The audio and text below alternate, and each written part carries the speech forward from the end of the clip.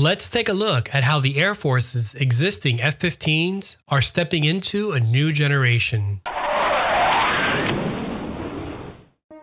The F-15 Eagle is an air superiority fighter that has stood the test of time with an unbeatable combat record of over 100 victories to 0 air-to-air losses. To put that number in perspective, there are many air forces today which do not have 100 fighters.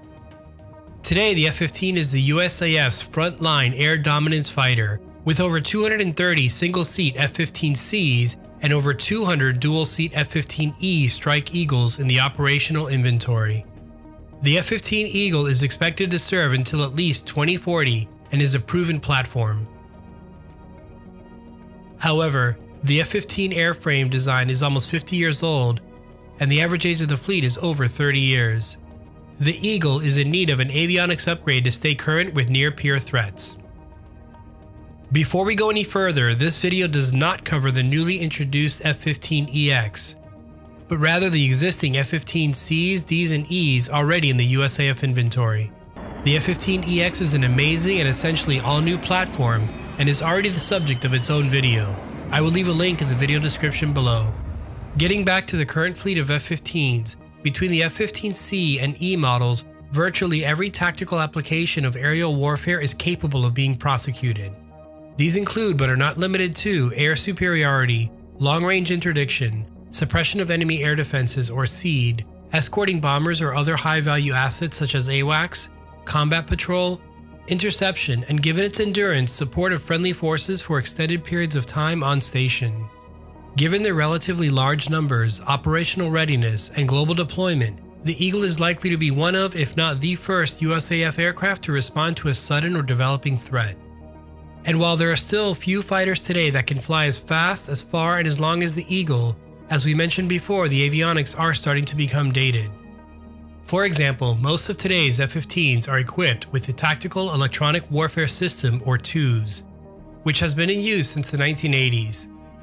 Like many classic 4th-generation sensor platforms, TEWS has each system operating independently of the other and displaying information on its own screen. For example, the radar B-scope would be on one screen, the radar warning receiver on another, and the moving map on yet another display. The pilot has to look at each screen and then mentally combine the various information being provided to then interpret or build a picture of what's happening around them.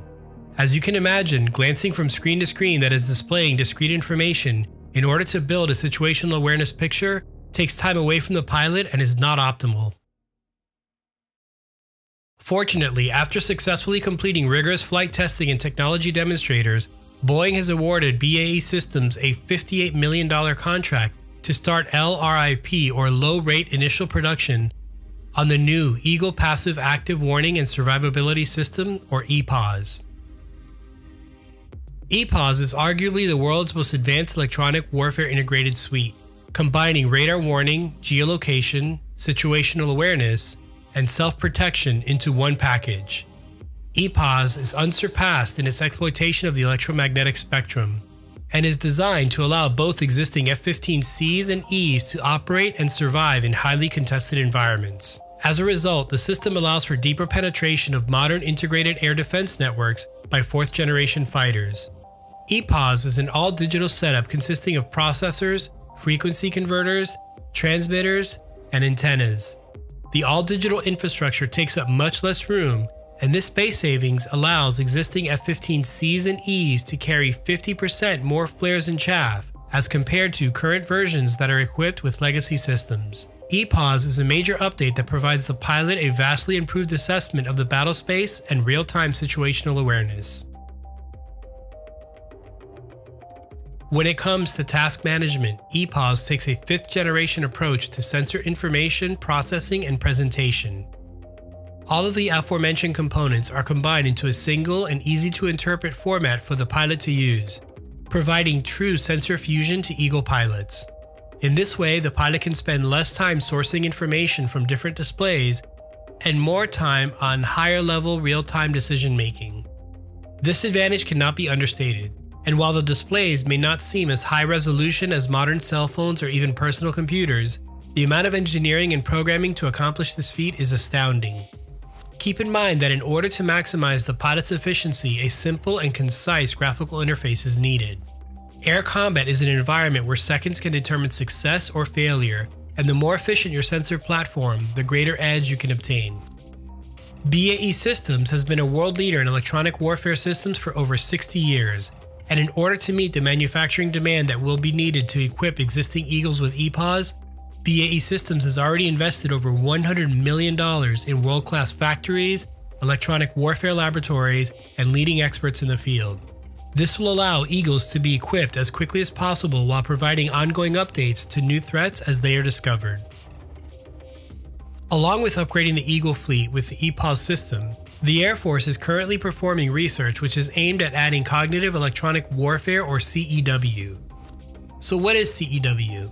Essentially, by making use of both artificial intelligence and machine learning, algorithms can be developed to further advance the airborne electronic warfare capabilities of the Eagle.